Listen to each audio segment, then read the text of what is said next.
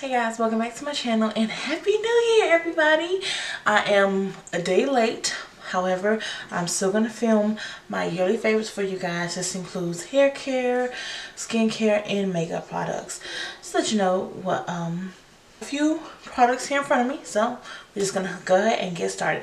I'm going to start off first with hair care, then we'll do skincare, and then we'll do makeup. We'll save the best for last. So starting off with shampoos and conditioners, I have been loving the Carol's Daughter line. This is their cocoa cream recipe. Their line is sulfate free and paraben free. It's for all hair care. It is for all hair types, but for my curly hair, it works magic. It's so creamy and buttery and soft, and I don't know, I just love it.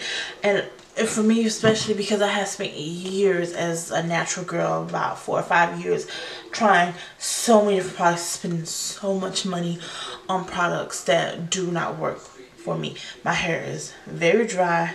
It's curly. It has two different type of hair textures. In the front it's wavy, in the back it's like curly. So I find a product that works good for the back of my hair but doesn't work good for the front of my hair, but then works good for the front of my hair, doesn't work, you know. So it's like I finally have a product, not one set. I also have another set over here. This is also by Carol's Daughter, but this is the almond milk line. And again, it's the same thing. Well, they're for the cocoa cream is for extremely dry hair. Hello. And then the almond care, it is for extremely damaged, over processed hair. My hair is not damaged anymore. I cut a lot of it off because I did perms for like 6-7 years straight, every 2 weeks, faithfully perming my hair. So when I did decide to become natural, it was very, very damaged. So I wound up having to cut a lot off over there, about 2 or so years. But I still use these products because I still feel like there's some of my hair that still needs help. So to keep it moisturized, and you know, I get my ends clipped faithfully. And then for like my moisturizer, I wash my hair once a week. So my moisturizer that I use when I want to refresh my hair every 2 or 3 days is the Carol's Daughter Hair Milk Refresher Spray. And this has agave, sweet almond, and wheat protein, as well as these 2 sets right here do as well. So, and then as far as styling my hair, there's really only one thing that I use, which is the Camille Rose Natural Curl Maker. Again, spent so many years trying to find products that didn't flake, didn't make my hair crunchy, still kept my hair moisturized, and gave me hold. Again, no luck until I found Camille Rose. Now, and I will have all the links in the description for all of these products. I believe that is it. Oh, one last thing. Okay, so for my ladies who wanna you know, get their edges on fleek, I have the Blueberry Bisque control paste. This is not going to ooze to melt down. I have very curly hair in the front. They're like little curly strings and they just curl up. So I mean, if I take a toothbrush in like a jam or something and I go and I gel them down, they'll stay, and then an hour later they'll curl right back up. But with this right here, I can put it in there, swoop, do my little thing, and that's it. I better be recording, okay? And then I'm good to go all day, and I don't have to worry about throughout the day I'm like wiping my forehead and there's grease because the stuff is like oozing out of my forehead. Don't have that problem. Nothing. And doesn't make it hard, doesn't make it crunchy. Very good hold. Last but not least, for the hair section, we have black Jamaican castor oil. This I also use alongside with my refresher spray to refresh my hair every 2 or 3 days. This is actually really good. It's like a 3-in-1 because it can be used for your skin to moisturize your skin after you get out of the shower. And you can put this in your hair after you wash your hair, you know, wash your hair, condition your hair, whatever. Put your moisturizer in, and then you can apply an oil either before or after you apply your gel or whatever products you use to style your hair. And you can also use this as like a hot oil treatment. That's what I'm trying to say. You can also use this as a hot oil treatment. So you put this in your hair, on your scalp rather, and you will either sit under a steamer or you can sit under a blow dryer. And you can leave this in your hair and let it moisturize your scalp and get into your scalp for about 15 to 20 minutes. Then you go in, you rinse it off, and then you follow up with your shampoo and conditioner and moisturize. So this is a really good product. Okay, so that wasn't last. Okay, never mind, scratch that. Now I promise this is the last thing. Promise. This is the Soft Sheen Carson Hydrate Steam Moisturizing System. Oh my gosh. If you are someone like me who has curly hair, well, I don't think it matters what type of hair, but if you are someone who has very, very dry hair, sometimes the shampoos and the conditioners, yes, they moisturize, they're very good, but if you need something that's something that is just going to nourish and condition your hair to like the extreme max every week. But for me, I've trained my hair, you know, as far as moisturizing. I've used different products, so my hair is a lot better now as far as moisture, and my styles last a lot longer because of my moisture regimen, whatever, you get what I'm trying to say. So I only use this once a month. But if you take this, you can either take this and, well, you shampoo your hair, you use this as your conditioner, you apply this to your hair, you put a shower cap on, and you can sit either under a steamer or a hair dryer, which I have both. I mainly do the steamer because steamer just applies more moisture because, you know, you put water, steam is nothing but water. So it just applies more moisture on top of this, what you already have. So you sit under there for about 15-20 minutes until the water runs out of your steamer. Or if you don't have a steamer or a blow dryer, you can just put a shower cap over your hair and like turn the water in the shower on like super hot and make the bathroom like really, really steamy, and kind of let the heat seep in from there. Like 20 minutes, like after you take a shower, shave, whatever you gotta do. But this is really good if you have a steamer or a blow dryer, and you just let it melt into your, Your hair is so soft and your curls just popping. You don't even need no gel, no nothing. It's just like boom. Okay, anyways, moving along. That was it for the hair care. Now we're gonna go ahead and move into skincare. My skincare regimen is very simple. When I get up and I get in the shower, I use the Noxzema Originally Deep Clean, Classic Clean, Originally Deep Cleansing Cream, facial, I don't know what you would call this. It's a cleansing, because I mean, it cleans your face. I have very, very porous skin.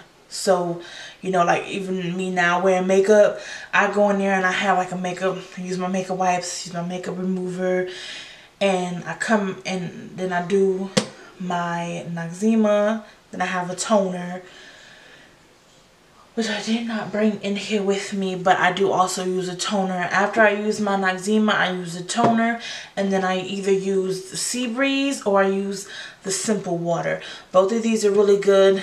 This one is more of like that cooling, refreshing, and this one is more like a gel, not like a gel, but it's like a baby oil, very soft, but they both get the job done, and they're both very moisturizing. And then grab my okay. And then once I'm done that, I finish off with my Cetaphil moisturizing lotion. And that's it. It's okay. So now that we're done with the skincare products, we will go ahead and move on to the makeup products. So the first on my list for makeup products would definitely have to be setting powder. The Hourglass setting powder.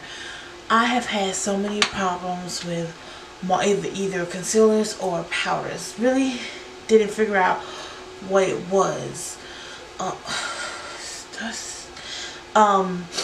My under eyes would crease like really bad, and I couldn't figure out if it was the powders that I was using or if it was the, oh goodness, or I couldn't figure out if it was the powders that I was using or if it was the concealers that I was using.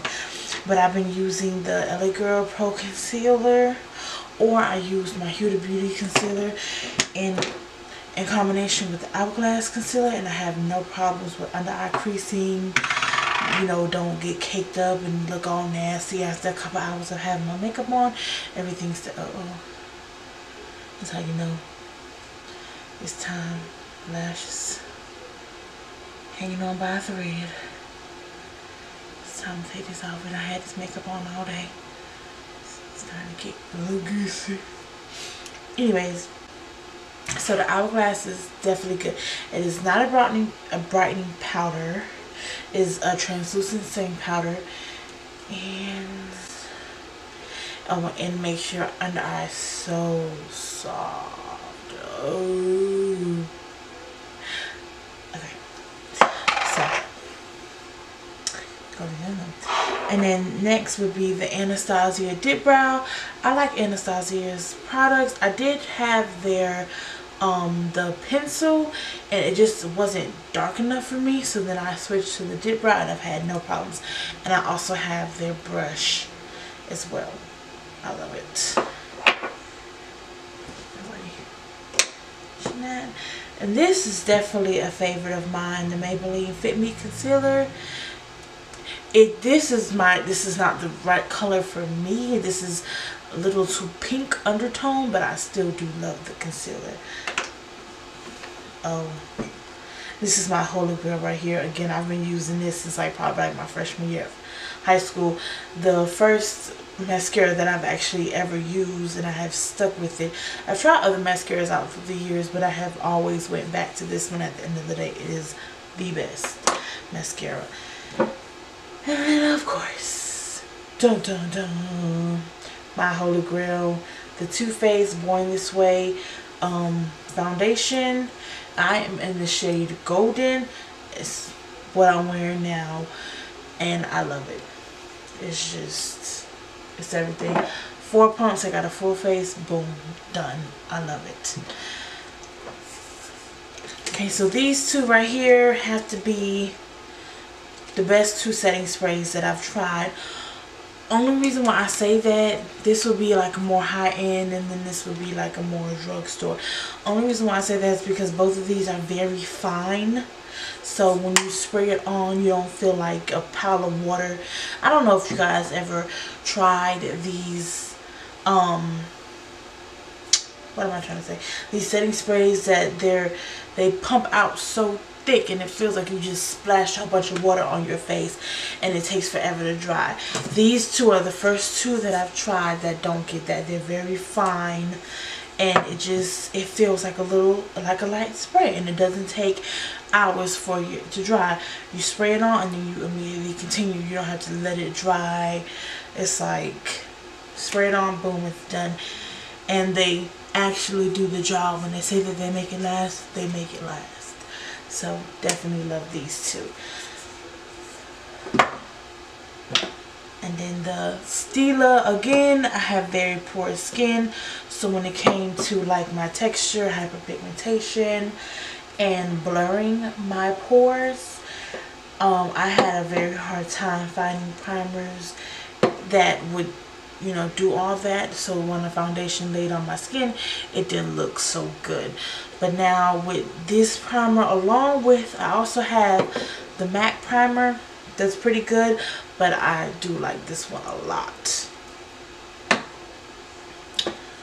And then this is the same as the first one, just in the darker color. This is what I use to conceal. And I have tried several different powder concealers and they just don't give me what this gives me. And it's $5. Like, you can't beat that. And then lippies. L'Oreal has to be like on my list for the like top spot for lipsticks as far as drugstore. These, they're not dry, they don't like cake up, they don't get stuck in the creases. They are a little hard to get off when you go to apply them off. You kind of got to scrub, but I can appreciate that because that means when I eat, drink, you know, whatever I'm doing is gonna last, so I can appreciate that. Other than that, I have no complaints, and plus they smell like chocolate.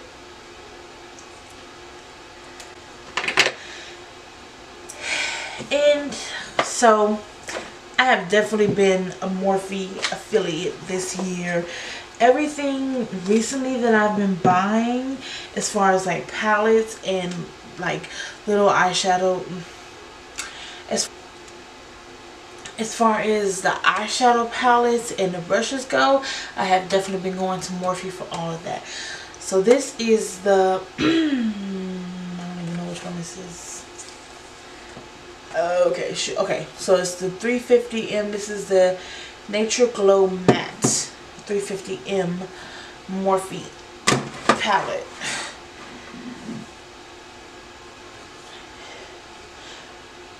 This right here, I have used this probably for every single look. I have, I think, like 1 or 2 colors on right now from this palette. This palette right here, even if I'm only going in here, even if I'm only going in there for 1 or 2 colors, I always bring this out in my looks. And definitely the Jaclyn Hill palettes have been my go-to this year as well. The colors are not really, you know, everyday colors, but I can always pick at least 1 or 2 colors out of her palettes to help me create whatever look I want to look. Whatever look I want to create. These have definitely been the 3 most used palettes for me this year. And I look forward to getting some more next year in 2019. And last but not least, makeup wipes are very important. I have tried, I do have a makeup remover that is by Neutrogena that is good, and I have tried not to use makeup wipes, just go straight to using the makeup remover and then my noxzema, my toner, you know, and go down the list of what we spoke about in the video earlier. It doesn't quite work that well. I still wind up, like when I go in with my texture pads and my Cetaphil, I still have some makeup because, like I said before, I have very poor skin. So for other people, you know, it's like a 5-step process and it may work for them, but like the makeup seeps into my pores, so I need something that's going to help me pull it out. So I would use this in combination still with the makeup remover, noxzema, toner, Cetaphil, and then my moisturizer, and then I'm good to go, because no one likes having leftover makeup all stuck in their pores. That's how you get breakouts, acne, and we ain't got time for that. So definitely favorite. I have tried makeup wipes from Ulta. I've tried makeup wipes from Sephora. I've tried even the Cetaphil wipes. I've tried different wipes from different brands, drugstore brands. Neutrogena so far is my favorite, because one wipe, all, you know, like all what you can see. It's like one wipe from my eye. That was all my favorite little goodies for hair, skin, and makeup products for this year. I hope you guys had a wonderful 2018. Let me know what you guys like to see next in this new year. I cannot wait to see what this new year has to offer you guys, me, all of us. I can't wait to see us grow. I'm excited. Sorry. But anyways, leave me some comments down below of what's the next. I actually started something. I have 2 new foundations that I have never used. Yeah, I have 2 new foundations that I have never used on camera. I wore them outside already, so I guess I have worn them and tested them out, but never on camera. So maybe in the future after this one, after I give this one up, we'll do a look with those foundations. So stay tuned. Don't forget to like,